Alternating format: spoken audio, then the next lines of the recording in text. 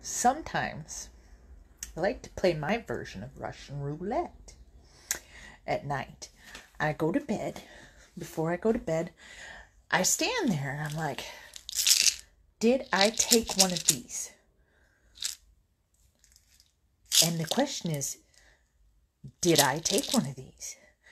And if I did, or rather if I can't even think. Oh my gosh. So I can't remember if I took one. So should I pop another and risk taking two? Or should I just not take one and risk not taking one at all? These are the pills that help me sleep. So it's just risking me not sleeping, which is dangerous for people who have to be around me tomorrow at Bible study, because I will have not slept, and I can be real mean. No, so I just filled my grape juice for the night, because I have routines, you know. I drink grape juice at night. It's by my bed. It's in a sippy cup. You want to know why it's in a sippy cup? I'm going to tell you why. I used to drink my grape juice in just a regular glass by the bed at night. One night, a bug of some sort crawled into my glass. You know where it's going. I drank the bug. Oh, didn't realize, and then I'm like, oh, why is my grape juice chunky? Because I drank the bug. So now every glass I drink out of at night, because it's dark, has a lid and a straw. So there's no critters, well, not critters, no bugs crawling in my juice.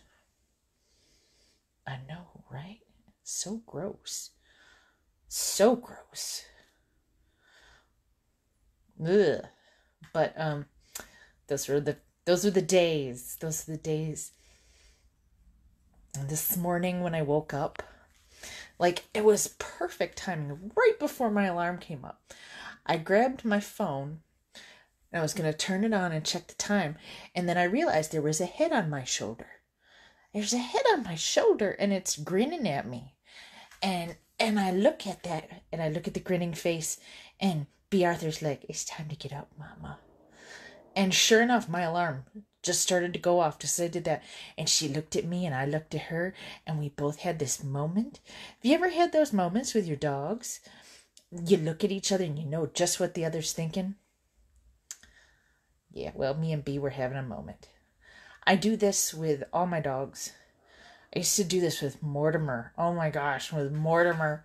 One day I was being stupid, and we were running back and forth around the house, and then I thought I'd hide under the blanket and she wouldn't see me. Well, she watched me go under the blanket. She was there the whole time. And then I peeked out and she looked at me like, you dummy. And then she was just like, you're stupid. But you know, whatever. I miss that dog. I miss that dog a lot. She was my first wiener. My first weenie dog. Got her after college. She was flown in from Florida. It was awesome. She was a great dog. She was a great dog. She was my first dog that I had on my own, and she had seizures. That's awesome for someone to have to figure out with your first pet on your own when you don't have an adult. You are the adult. But we figured out how to handle that. So, yeah. All right, well. Oh my gosh, it's my favorite niece. She's watching my stupid video. Hi, favorite niece. I'll be contacting you soon for some Girl Scout cookies. I love you. All right, well, we're going to get ready for bed because 5 o'clock in the morning comes awfully early. And I've got a fat dog that's wanting to eat her biscuit. Oh, that stupid ramp in my backyard. It's a helpful ramp because they couldn't do the stairs at all. But sometimes they can't do the ramp either because their hind end doesn't work. But yeah, we're all going to get biscuits now. So you all have an excellent night. And